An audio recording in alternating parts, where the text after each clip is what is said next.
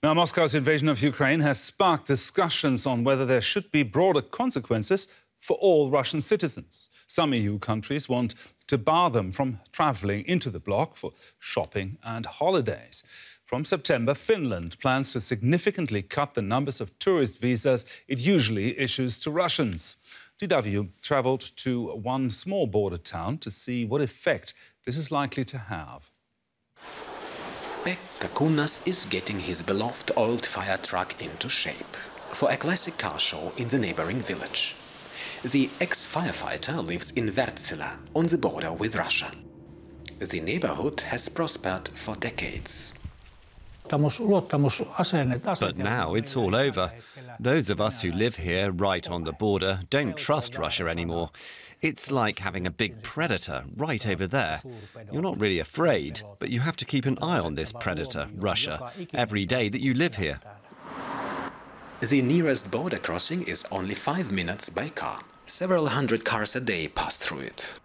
Those who come to Finland from Russia don't always stay.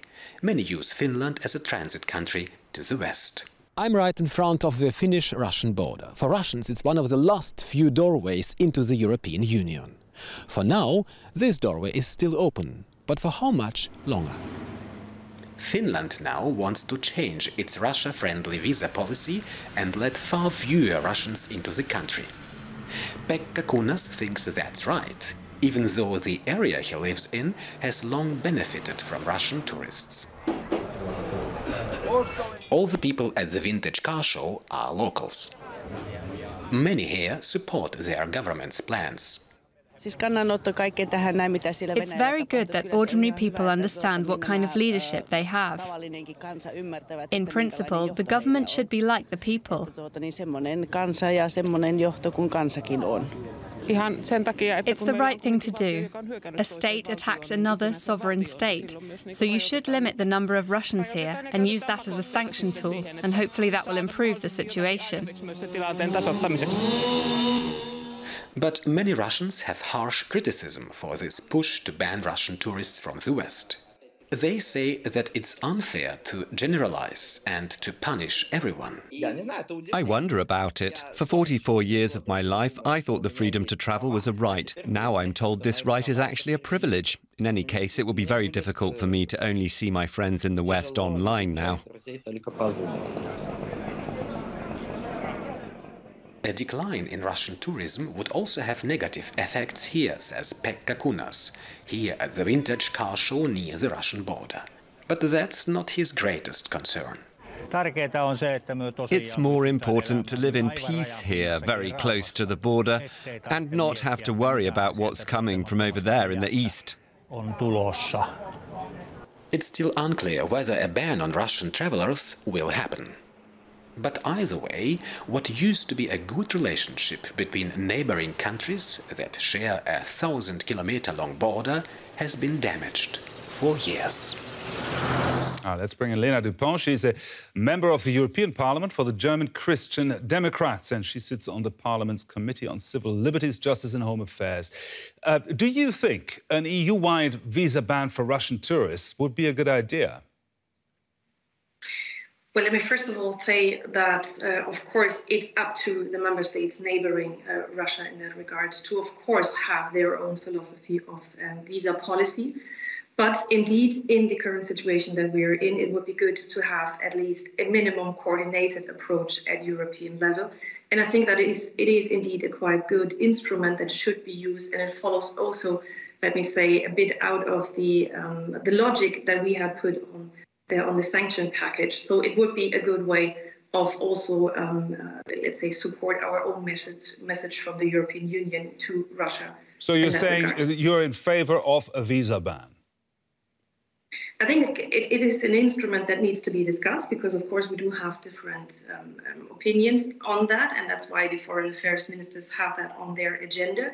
But I fully understand and support the approach especially by the Baltic region, to have that instrument and how to make use of it. OK, your party, the CDU, the Conservatives, is in the opposition here in Germany at the moment, and the German Chancellor has spoken out against a visa ban because he thinks it would target the wrong people. Here's the quote, what Scholz actually said in an interview a few days ago. "This is not the war of the Russian people. It is Putin's war." Do you agree? After all, he seems to have some substantial support among ordinary Russians. I would say we have to look at two things. If we look at a visa ban, we can, of course, have a gradual approach to that. If you ban touristic visas, it nevertheless means that you have open ways for humanitarian grounds, that you have the possibility of asylum claims at the border and so on and so forth. So it is a quite targeted instrument that we can use or that we can make use of. And in addition to that, I think it's also one of the probably most important, let's say, soft instruments we have at hand, having in mind the waging war coming from Russia against Ukraine. So we also need to defend our European values here before they travel by foot. So you just mentioned asylum. Another argument against a visa ban, it would make it more difficult for Russian dissidents or Kremlin critics to flee their country. That's a fair point, isn't it? Well, it has no connection. I mean, visa policy is one thing, but asylum procedures are another thing. So there's no linkage between those two. So you can still use visa policy or visa leverage as an instrument without having influences or even bad influences on asylum procedures. So there's no linkage between that, and thus there is no. This is not actually an argument against having a visa ban, a gradual approach on a visa ban. OK, but asylum aside, do you think it is appropriate to punish ordinary Russians for the deeds of their government?